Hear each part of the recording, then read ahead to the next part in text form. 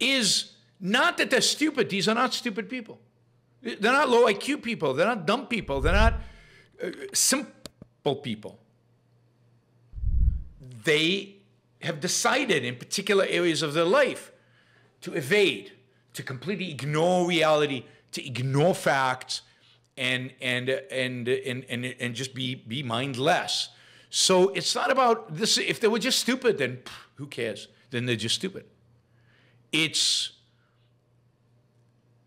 that they're not stupid that makes it so shocking and so surprising still, and will for a long time, I guess, surprise me, because I have a benevolent view of people, will continue to shock me and surprise me. And some of them are on our chat. So, they're on here regularly, or many of them have left because they were on, you remember they were on in January 2021 telling me that Biden was never going to be president. He was never going to be. And I said, if you're right, I will apologize. I will say I was wrong and apologize. But if you're wrong, I want you to come back on the show and on the chat and admit you were wrong. And not a single one of them ever did that. They're all gone. They're all disappeared. And some of the Russian supporters have disappeared from our channel as well. And my guess is as Russia is clearly defeated, many more of them will disappear. And I guess they keep chatting among themselves, trying to figure out what went wrong or why, there is this alternative parallel universe in which they were right and why we were all wrong. Anyway, it's an interesting phenomena. Lack of thinking, lack of acceptance of facts of reality, even at the most basic level, is truly interesting. But this, you shouldn't take anything I say seriously, because ultimately all I am is a vehicle for the Ukrainian government propaganda machine. All I do is recite to you what I hear and what the Ukrainians ask me. I hope they pay me well. I really do hope they pay me well. Patriot Pete just posted something really good. So it's not a super chat. It should be a super chat. It's not a super chat. It's in the chat, but it's worthy of repetition because it's actually really good. He writes, the Russian army losing so badly that Putin is at risk of losing the support of the Republican Party. That's really good. I thought it would just be a conventional thing. Oh, Putin's losing the support of the Russian people or losing the support of the Kremlin or something like that.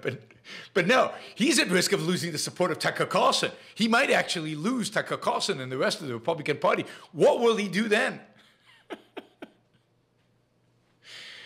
All right. That was funny. Who is it? Who said that? Patriot Pete. Cool.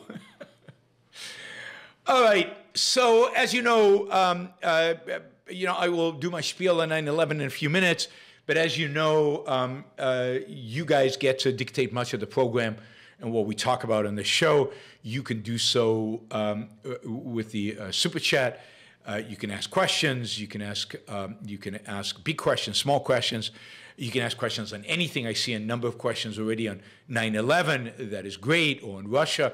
That would be great. So, any of those kind of questions that relate to the topics we talked about on the show would be fantastic and appreciated. But you can really ask questions about anything. So feel free to jump in with those.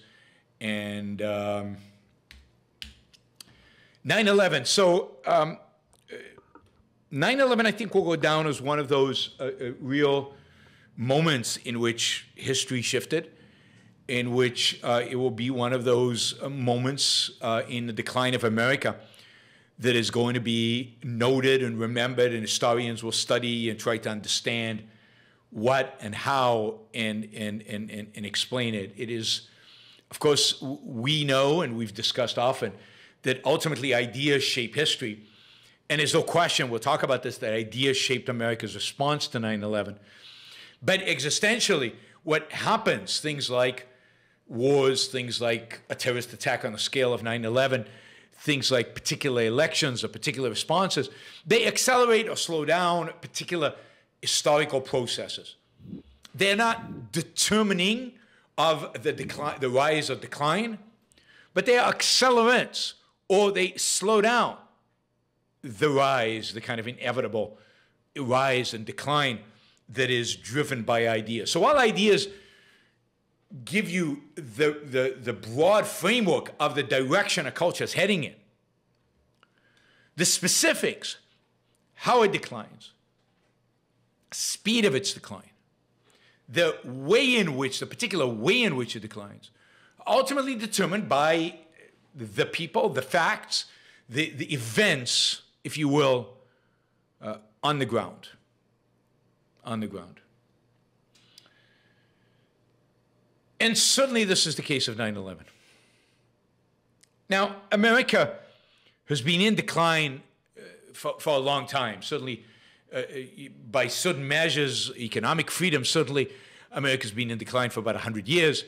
That decline was slowed down a little bit, maybe by Ronald Reagan, but then accelerated later on by compassionate conservative George Bush. But of course, George Bush's whole term was dictated by, was to a large extent determined by 9/11. But the economic decline of America, economic liberty, is really being set in place by the progressives, by progressive ideas, with ideas of collectivism and altruism and socialism, and just a rejection of the ideas of the founding fathers, the idea of individualism and of individual rights.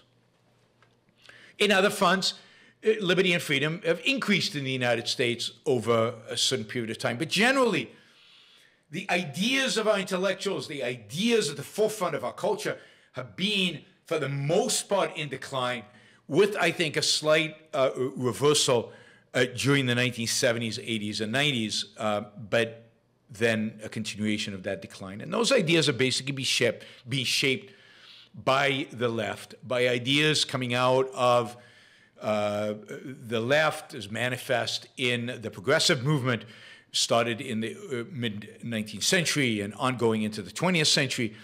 That progressive movement has become more radicalized by postmodernism that has ultimately morphed into kind of the hippies of the new left, the rejection of traditional Marxism, and basically an embrace of pure subjectivism, pure emotionalism, and which has reverted into what we have today, which is critical race theory and DEI and ESG and doomsday climate change and all the rest of it.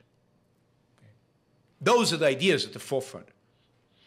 And one of the great tragedies, the fundamental tragedy of America is that the people who position themselves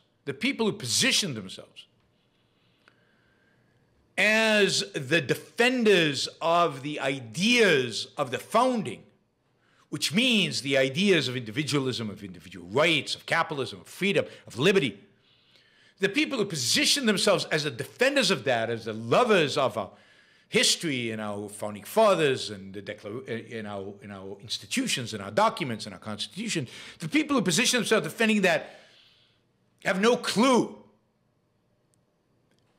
what those ideas are based on. The great tragedy is that the people who position themselves to defend all that are not men of enlightenment, but are men of regression. They are conservatives. Conservatives have always opposed the radical nature of the formation of the United States of America. I mean, real conservatives. America was radical. America was a big change. America was a big shift. And it didn't fit. So we're left with religionist conservatives to defend a radical, fundamentally secular, fundamentally individualist revolution. We're left with the William F. Buckleys of the world, and he's the best among them, to defend a revolution that was completely foreign to William F. Buckley's mentality. So the right basically left open to the left to have influence over the culture and the policy, the fundamental policy issues of America. Thank you for listening or watching the Yaron Brook Show. If you'd like to support the show, we make it as easy as possible for you to trade with me. You get value from listening. You get value from watching. Show your appreciation. You can do that by going to yaronbrookshow.com/support, by going to Patreon, Subscribestar, Locals, and just making a appropriate contribution on any one of those channels. Also, if you'd like to see the Yaron Brook Show grow, please consider sharing our content and, of course, subscribe. Press that little bell button right down there on YouTube so that you get an announcement when we go live. And for you, those of you who are already subscribers and those of you who are already supporters of the show, thank you. I very much appreciate it.